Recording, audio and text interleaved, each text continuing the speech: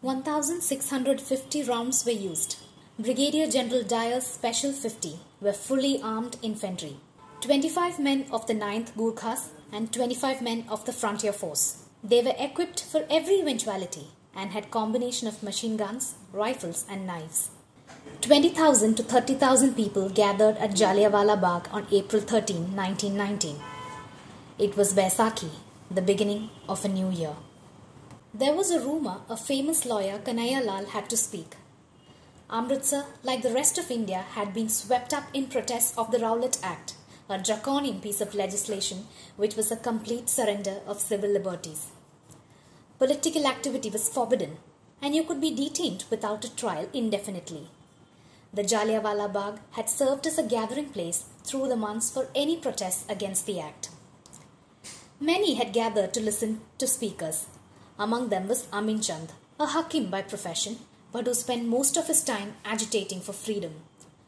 Nanak Singh, who later became Punjab's most famous writer, had gone to see the Jalsa with his two friends. But there were those who had wandered in. 13-year-old Madan Mohan was one of them. He had gone with his friends to play. He never came back. His father, a dentist, had to pick out his body from the pile of corpses. There's misreading after misreading, but they're sort of accumulative. And I find it really remarkable that, Indian protesters, after the British soldiers opened fire on the 10th, still believe it's possible to negotiate with the British. Yeah. There is, right to the first shot is fired at Jallianwala Bagh, there is an abiding belief in the justness of the saga. And the British, of course, are operating on very, very different expectations. So it's actually, you've got two groups facing each other, but they're not seeing each other.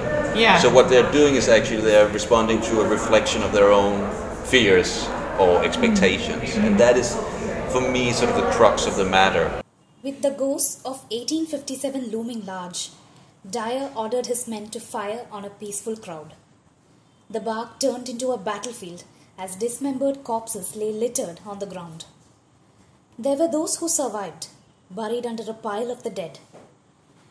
That night, Ratan Devi spent the night in the Bagh guarding her husband's body. She narrates her experience. I seated myself by the side of my dead husband.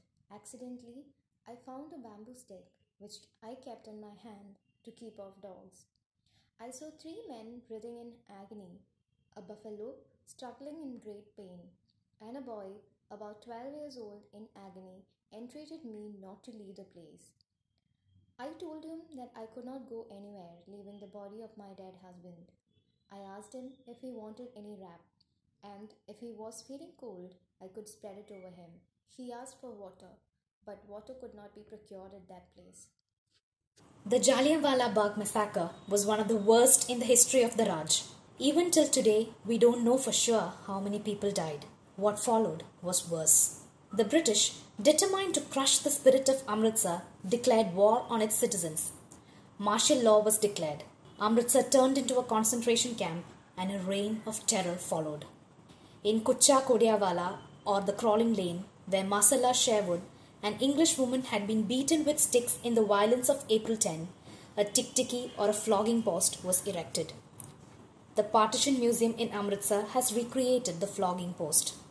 The idea is for people to remember. So under the martial law, there were certain martial laws were imposed on the Indian people, like they are not allowed to take a bicycle or to take a property, or there were so many martial laws were like that.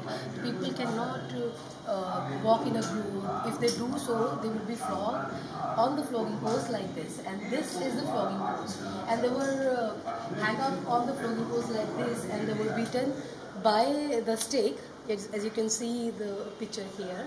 So they will be done like this until they won't get die or they won't get unconscious.